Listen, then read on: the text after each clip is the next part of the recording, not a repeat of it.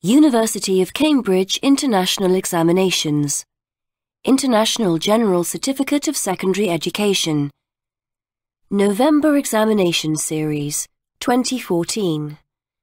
English as a Second Language. Extended Tier. Listening Comprehension. Welcome to the exam. In a moment, your teacher is going to give out the question papers. When you get your paper, fill in your name, centre number and candidate number on the front page. Do not talk to anyone during the test. If you would like the recording to be louder or quieter, tell your teacher now. The recording will not be stopped while you are doing the test. Teacher, please give out the question papers, and when all the candidates are ready to start the test, please turn the recording back on. Now you are all ready, here is the test. Look at questions 1 to 6. For each question, you will hear the situation described as it is on your exam paper. You will hear each item twice.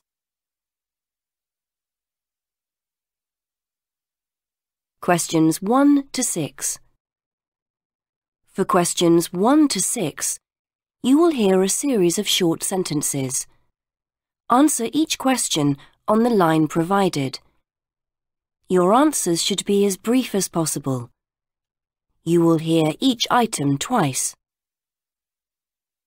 Question 1. What surprised the friends about the new marina? This is great. When they said they were developing a marina, I thought that would just be a place for boats. Me too. But there's so much more here. And look, there's a Thai restaurant. Yes, that's unusual for a marina. There are lots of people here, and I think they're visitors just like us, enjoying the shopping in the gift shop, lunch in the cafe, and a few treats from the bakers. Come on, what shall we do first?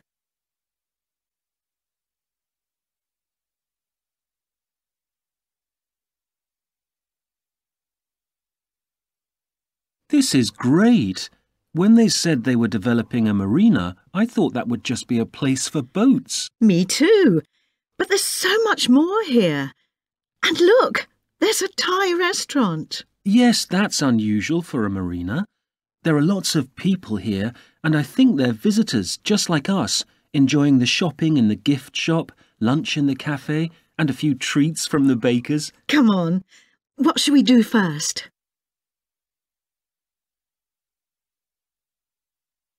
Question 2.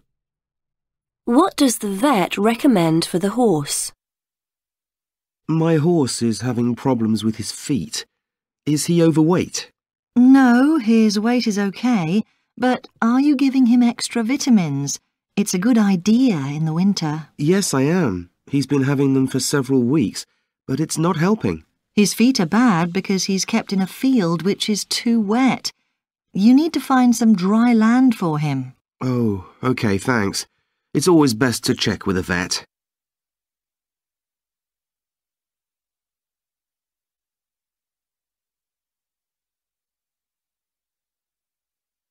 My horse is having problems with his feet. Is he overweight? No, his weight is okay, but are you giving him extra vitamins? It's a good idea in the winter. Yes, I am. He's been having them for several weeks, but it's not helping. His feet are bad because he's kept in a field which is too wet. You need to find some dry land for him. Oh, okay, thanks. It's always best to check with a vet.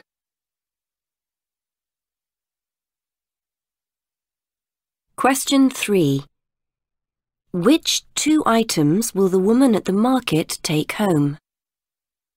Can I have a pineapple, some light cheese, and one of those woks over there, please? My husband will pick the wok up later as I'm off to the bank. I'll pay for it now, though. OK, I'll put it to one side.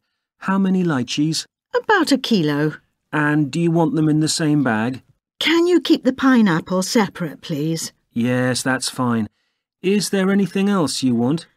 A 10-kilogram bag of rice, please. OK. As you're on your motorbike today, I'll have the rice sent round later on.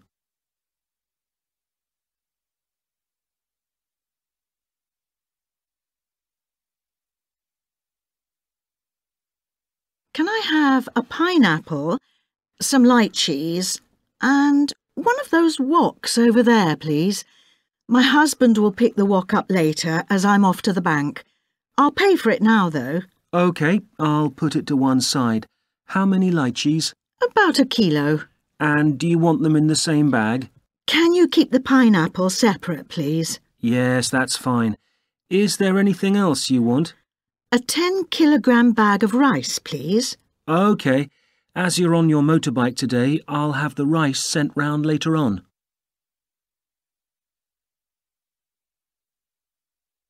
Question 4.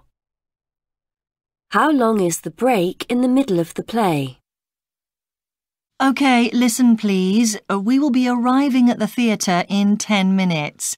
You have 20 minutes before the play starts to find your seats.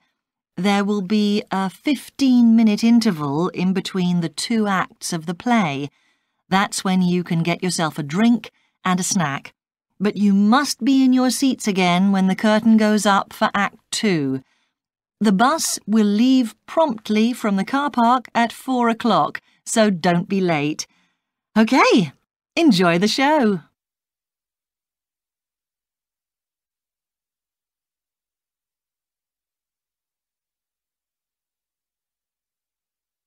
OK, listen please. We will be arriving at the theatre in 10 minutes. You have 20 minutes before the play starts to find your seats. There will be a 15-minute interval in between the two acts of the play. That's when you can get yourself a drink and a snack. But you must be in your seats again when the curtain goes up for Act 2. The bus will leave promptly from the car park at 4 o'clock, so don't be late. OK, enjoy the show.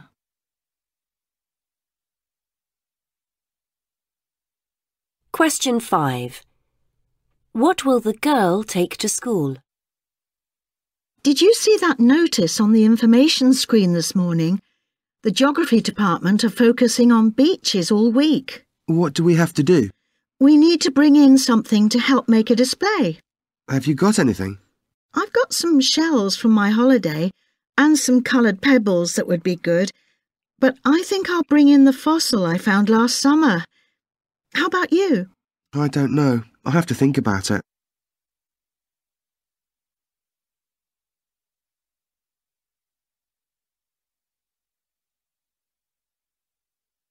Did you see that notice on the information screen this morning? The geography department are focusing on beaches all week. What do we have to do? We need to bring in something to help make a display. Have you got anything? I've got some shells from my holiday and some coloured pebbles that would be good, but I think I'll bring in the fossil I found last summer. How about you? I don't know. I'll have to think about it.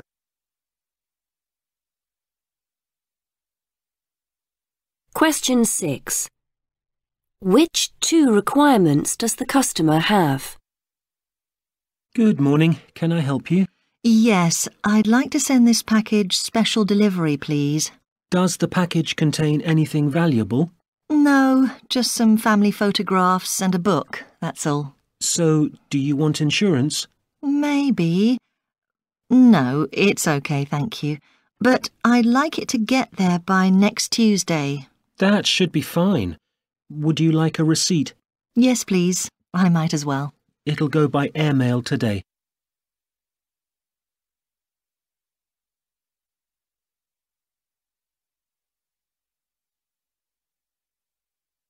Good morning. Can I help you? Yes, I'd like to send this package special delivery, please. Does the package contain anything valuable? No, just some family photographs and a book, that's all. So, do you want insurance? Maybe. No, it's OK, thank you. But I'd like it to get there by next Tuesday. That should be fine. Would you like a receipt? Yes, please. I might as well. It'll go by airmail today.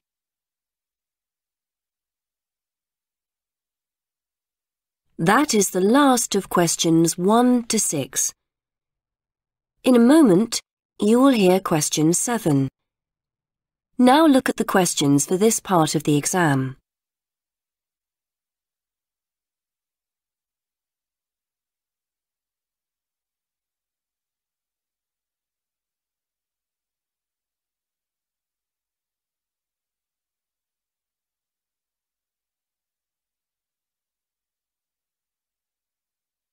Question 7. Listen to the following talk about how people in ancient times created large structures, and then complete the details below. You will hear the talk twice. The Temple of Angkor Wat, the Egyptian pyramids, Stonehenge, and the famous statues on Easter Island were all built without modern technology. So how did people build the temples and statues that we so admire? In some cases, all they needed was rope, very little manpower, and some very clever carving. Other construction projects required making the best of the seasons, using thousands of people, and using animals to transport materials to the construction sites. In 15th and 16th century China, ice roads were used to slide stone blocks to Beijing in order to build palaces in the Forbidden City. These roads were splashed with water to lubricate them. With hardly any friction, it was much easier to move these huge stones. Working with nature is a common theme in the techniques used by ancient people to build their monuments and temples. Here are two more of the ways in which workers in ancient times moved the huge stone pieces needed for their big engineering projects. For many generations, people have wondered how the stone statues of Easter Island were moved from the quarries to the coast. People used to think it was a miracle. Now, it seems clear that gravity and physics were involved. For some time, experts have argued about how the islanders managed to move statues carved from volcanic rock and weighing up to 80 tons. The quarries were between 10 and 12 kilometres from the statue's final resting place. One theory is that Easter Island residents used a kind of railway track to transport their statues.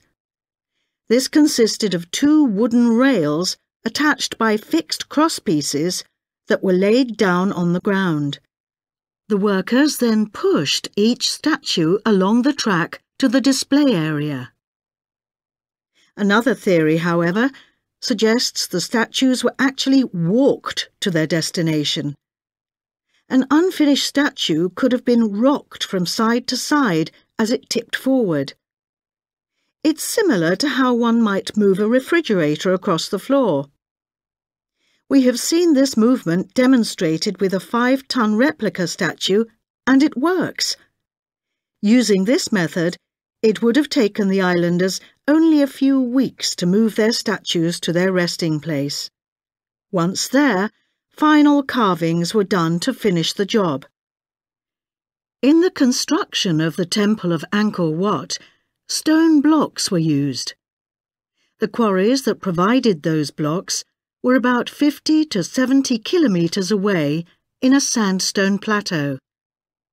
Of the blocks used in the temple, about 90% were between 200 and 300 kilograms, and initially, experts thought that workers in ancient times used roads to transport the stones to the city.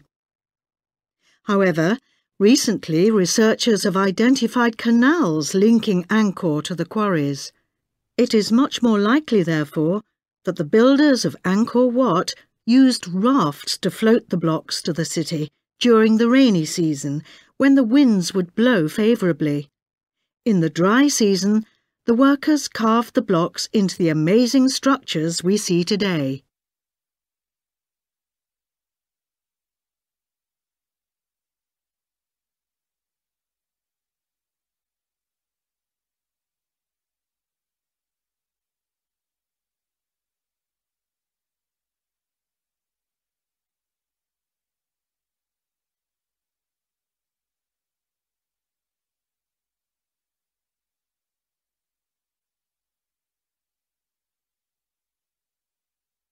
Now you will hear the talk again.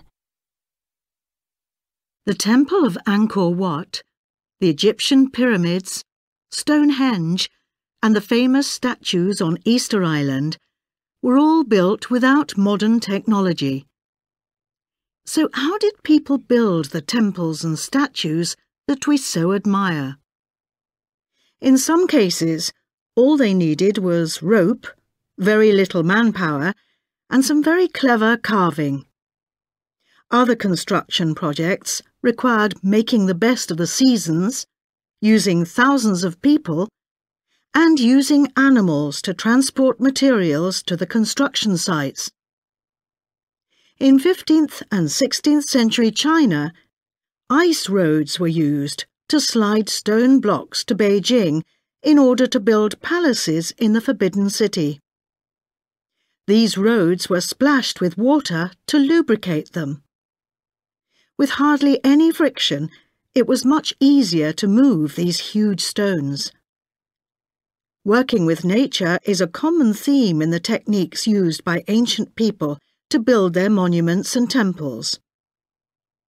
Here are two more of the ways in which workers in ancient times moved the huge stone pieces needed for their big engineering projects.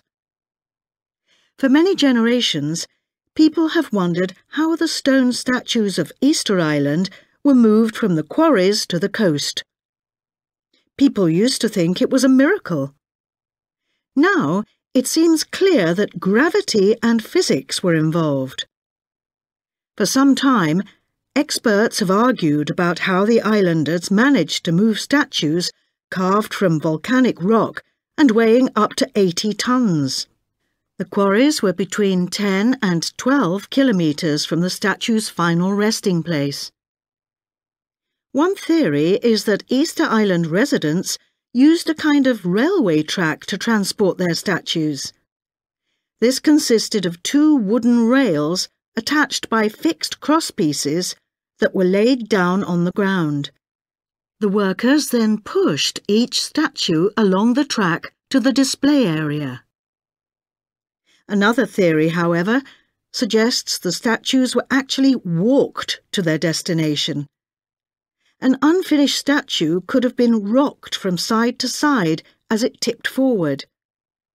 It's similar to how one might move a refrigerator across the floor. We have seen this movement demonstrated with a 5-ton replica statue, and it works.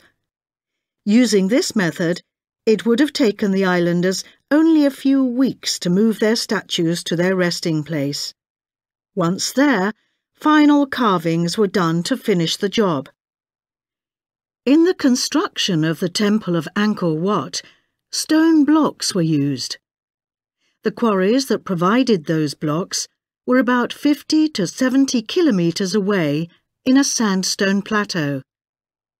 Of the blocks used in the temple, about 90% were between 200 and 300 kilograms, and initially, experts thought that workers in ancient times used roads to transport the stones to the city.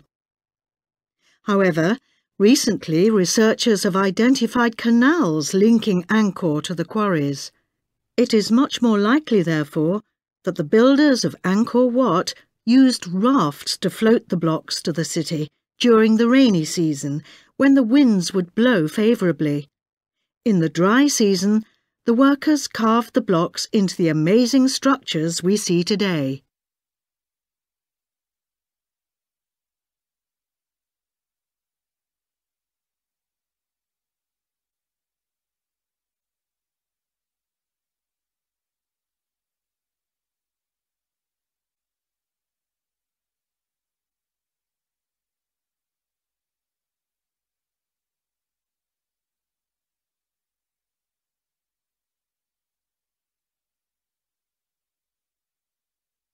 That is the end of question 7. In a moment you will hear question 8. Now look at the questions for this part of the exam.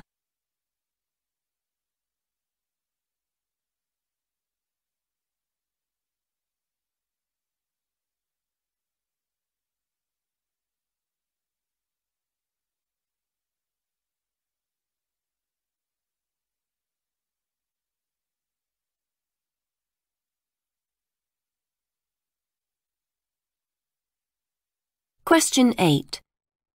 Listen to the following interview with a man called Angus MacDonald, who works to protect birds of prey. You will hear the interview twice. Hello, I'm here today with Angus MacDonald at the Pride of Prey Bird Centre in Scotland. Angus, can you tell me about some of the work that happens here, please? OK. Here at Pride of Prey, we specialise in 3 areas: education, conservation and raising young birds. I'll show you where we keep the young birds later on, but as we're here in the information centre, you can see the education work we do. There's a wall display over there, which was put together by a primary school after one of our officers gave a talk there. What else do you do? Well, we also work internationally. I was in France a few months ago supervising a group of volunteers to help set up an owl sanctuary. I was there for 3 weeks. It was great. How many people work at this centre, Angus? Is the centre open all year round? There are 9 of us.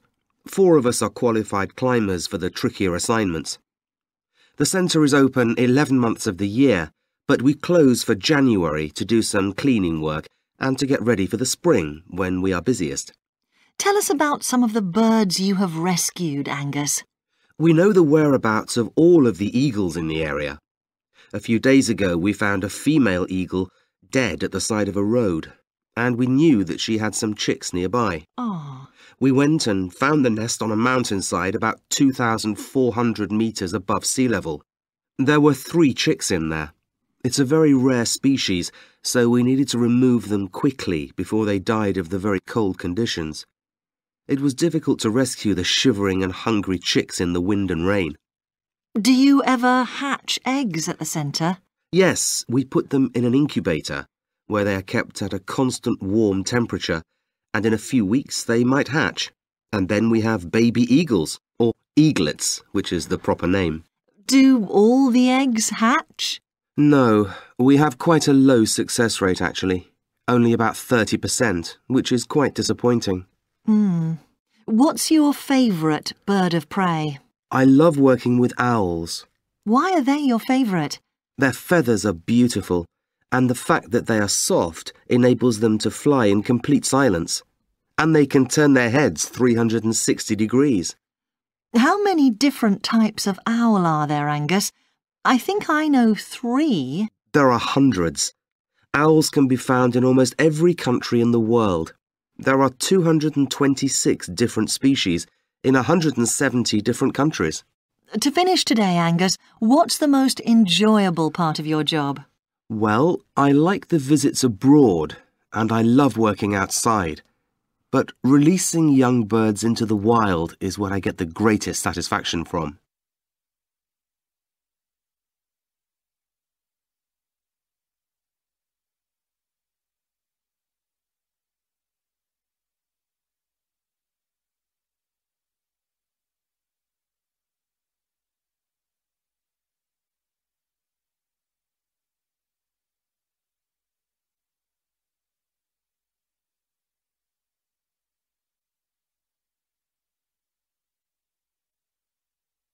Now you will hear the interview again.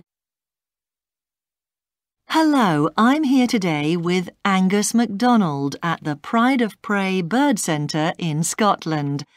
Angus, can you tell me about some of the work that happens here, please? OK. Here at Pride of Prey, we specialise in 3 areas: education, conservation and raising young birds. I'll show you where we keep the young birds later on, but as we're here in the information centre, you can see the education work we do. There's a wall display over there, which was put together by a primary school after one of our officers gave a talk there. What else do you do? Well, we also work internationally. I was in France a few months ago supervising a group of volunteers to help set up an owl sanctuary. I was there for 3 weeks. It was great. How many people work at this centre, Angus? Is the centre open all year round? There are 9 of us. 4 of us are qualified climbers for the trickier assignments. The centre is open 11 months of the year, but we close for January to do some cleaning work and to get ready for the spring, when we are busiest.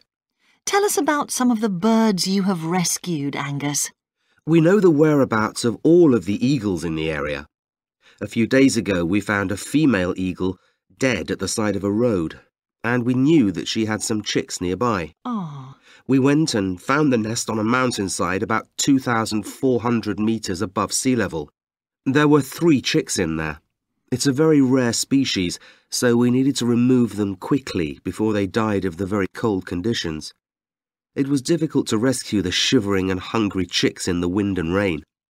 Do you ever hatch eggs at the centre? Yes, we put them in an incubator, where they are kept at a constant warm temperature, and in a few weeks they might hatch. And then we have baby eagles, or eaglets, which is the proper name. Do all the eggs hatch? No, we have quite a low success rate actually.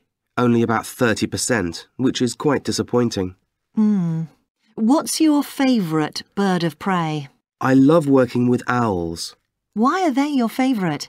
Their feathers are beautiful, and the fact that they are soft enables them to fly in complete silence. And they can turn their heads 360 degrees. How many different types of owl are there, Angus?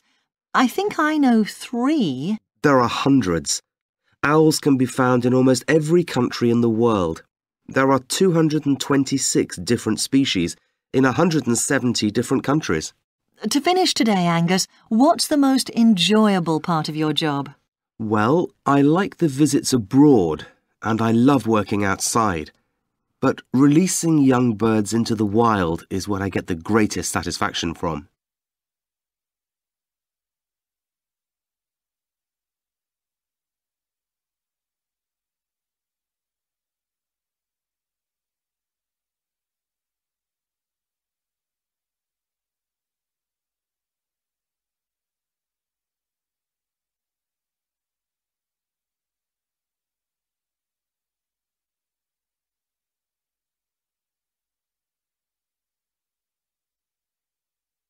That is the end of question 8. In a moment you will hear question 9. Now look at the questions for this part of the exam.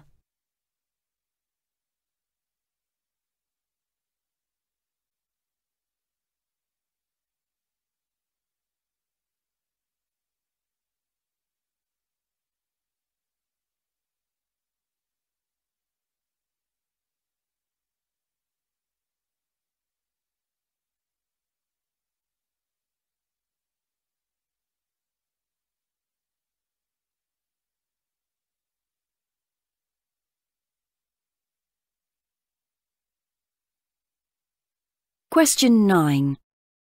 Listen to the following interview with Bernice Princey, who is a stage manager of a famous circus, and then answer the questions below. You will hear the interview twice. I'm here today at the headquarters of Cirque du Monde. The circus started in Manitoba, but is now based in Montreal. With me is Bernice Princey, a stage manager for the circus. Bernice, can you tell us something about the company? Well, more than 250 of our employees are performers doing amazing stunts because this is what the public come to see. We also have a large team of people looking after their makeup and costumes. We have lots of tours to organise, and 50 people manage that aspect of the business. And we have 100 safety inspectors because we regard this as our top priority. How did the circus start? It all started in 1984 when a group of street performers formed a performance troupe called the High Heels Club. I suppose this was the original name. Cirque du Monde was a later name. To raise money to start the circus, the current owner convinced his business partner to walk 56 kilometres in a clown costume.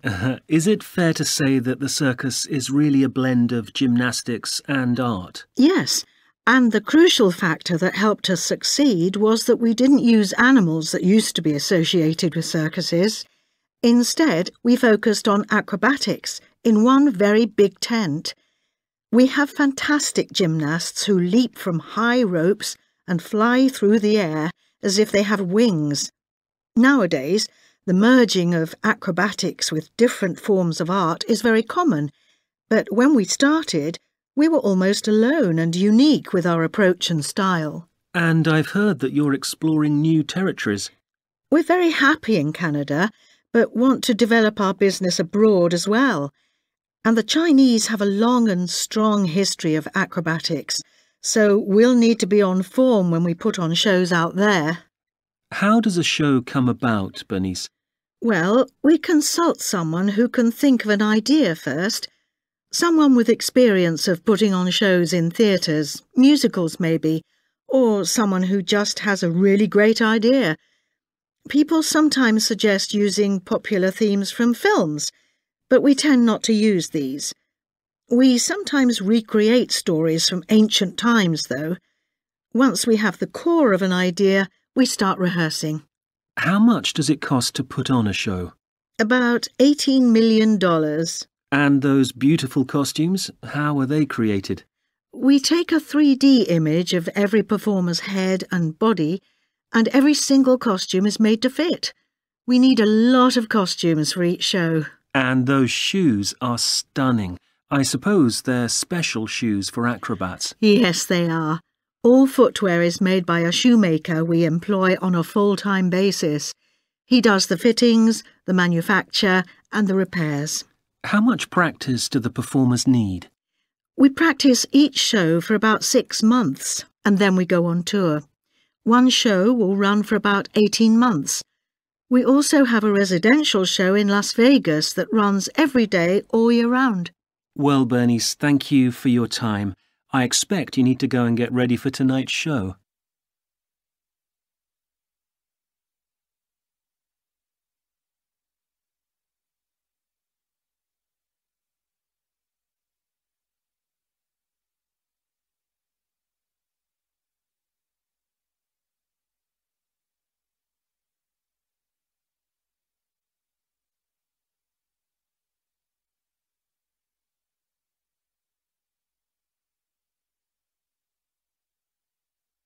Now you will hear the interview again. I'm here today at the headquarters of Cirque du Monde. The circus started in Manitoba, but is now based in Montreal. With me is Bernice Princey, a stage manager for the circus. Bernice, can you tell us something about the company?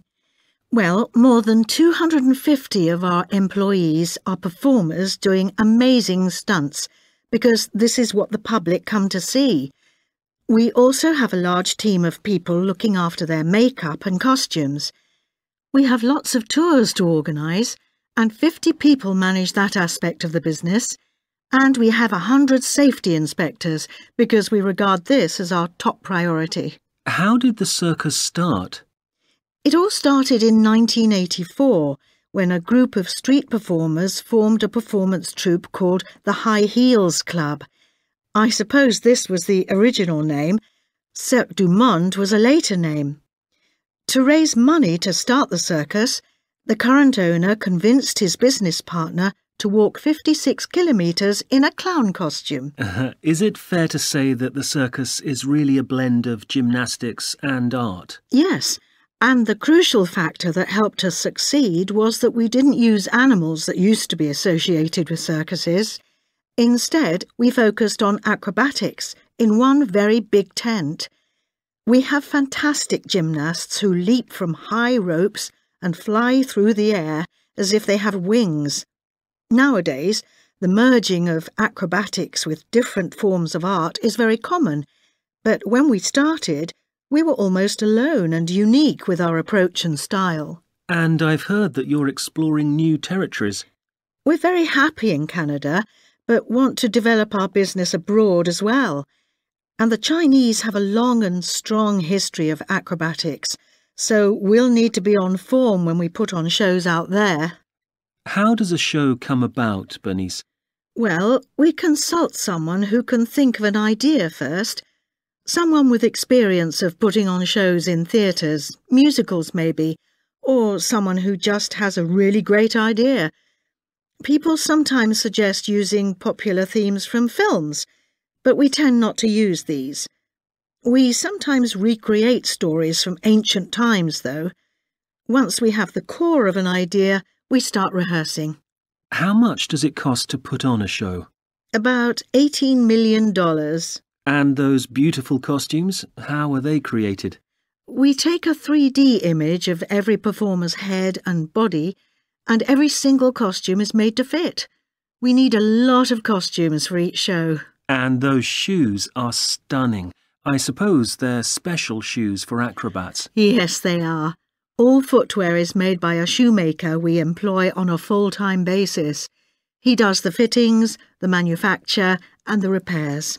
How much practice do the performers need? We practice each show for about 6 months, and then we go on tour. One show will run for about 18 months. We also have a residential show in Las Vegas that runs every day all year round. Well, Bernice, thank you for your time. I expect you need to go and get ready for tonight's show.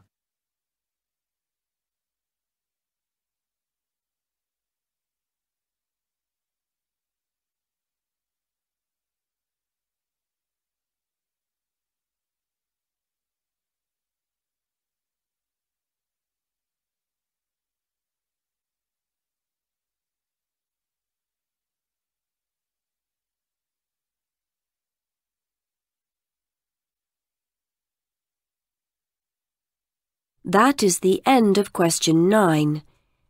In a moment you will hear question 10. Now look at the questions for this part of the exam.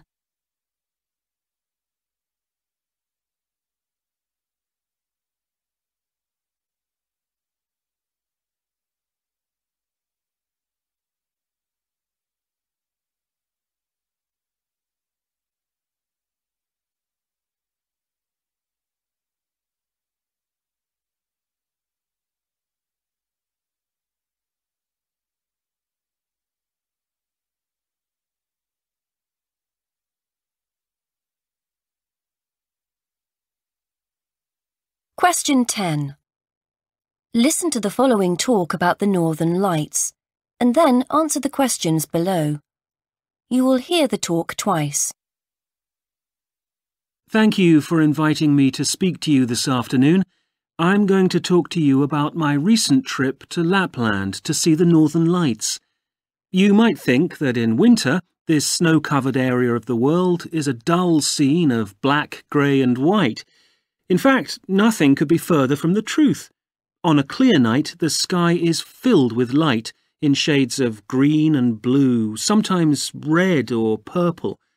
I was expecting the colours, but I was not prepared for the way the lights changed and moved. In the North Pole region, the Northern Lights can be best seen in the winter months.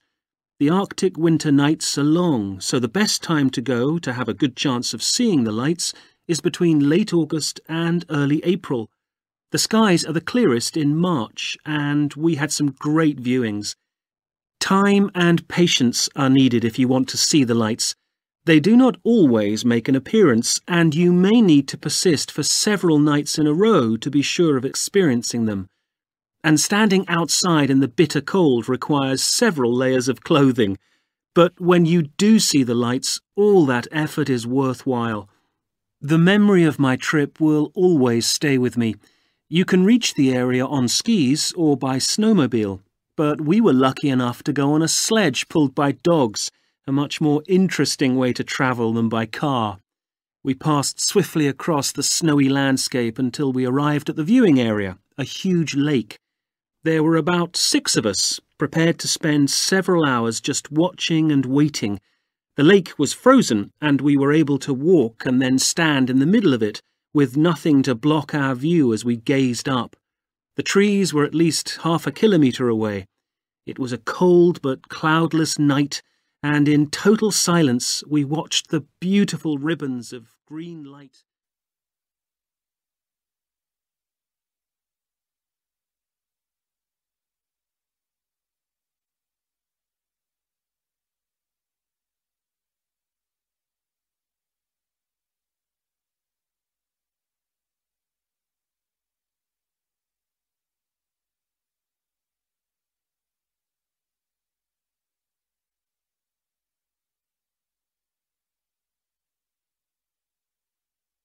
Now you will hear the talk again.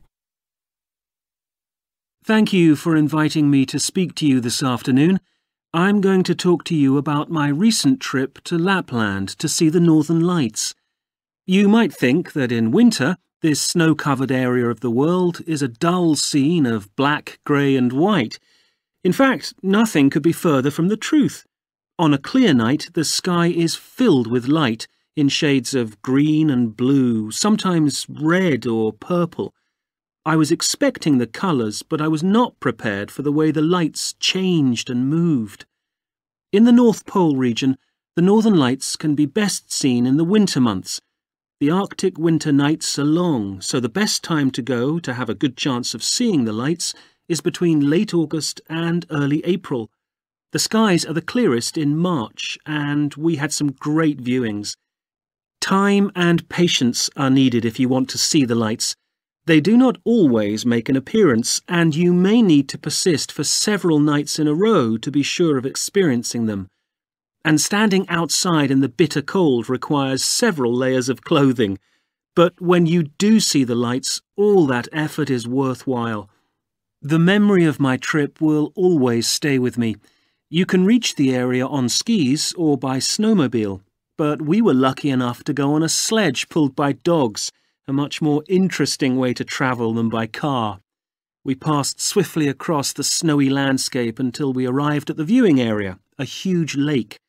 There were about 6 of us, prepared to spend several hours just watching and waiting. The lake was frozen, and we were able to walk and then stand in the middle of it, with nothing to block our view as we gazed up. The trees were at least half a kilometre away. It was a cold but cloudless night, and in total silence we watched the beautiful ribbons of green light.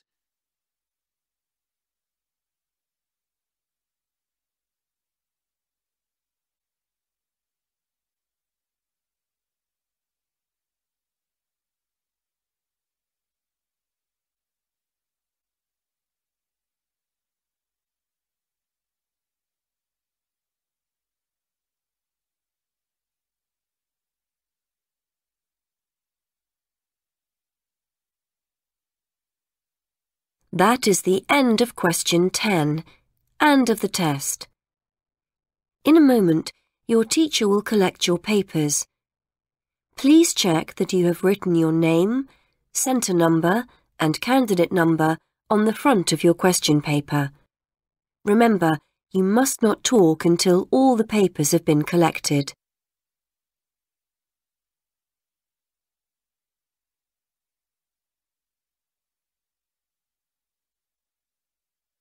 Teacher, please collect all the papers. Thank you, everyone.